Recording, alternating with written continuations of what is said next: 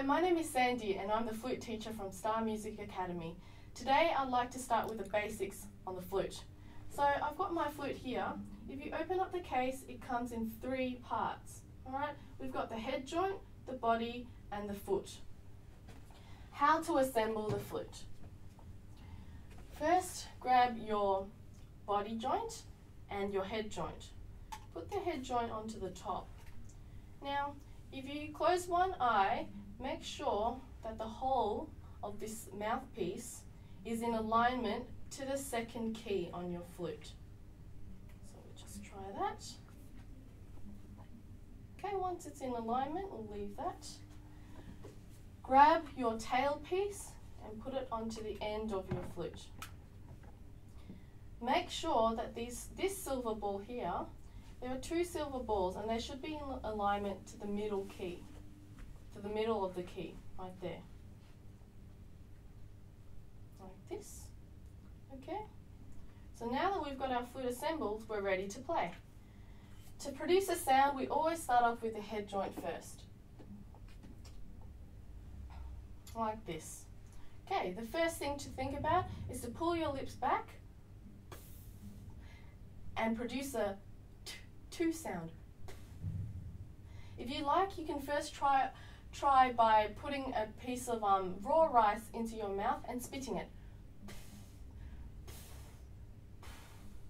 Now bring your flute up to your lips and play. Making sure to cover 1/3 of the whole of your mouthpiece.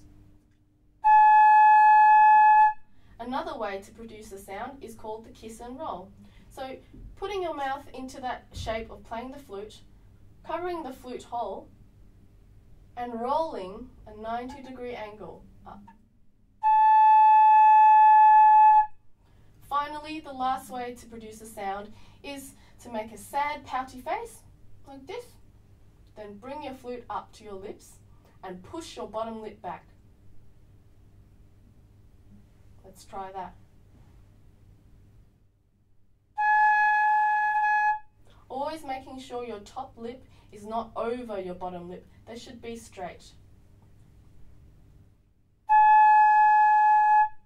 Alright, so once you have a good sound, we'll put your flute back together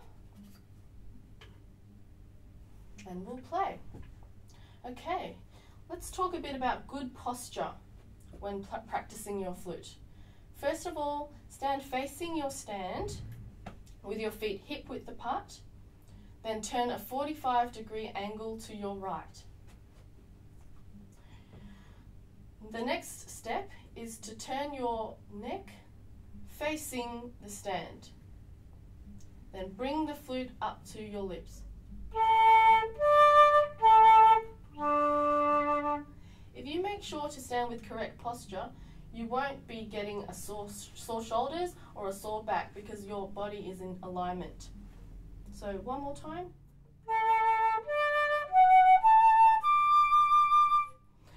The other thing to make sure not to do is to lift up your shoulders, okay?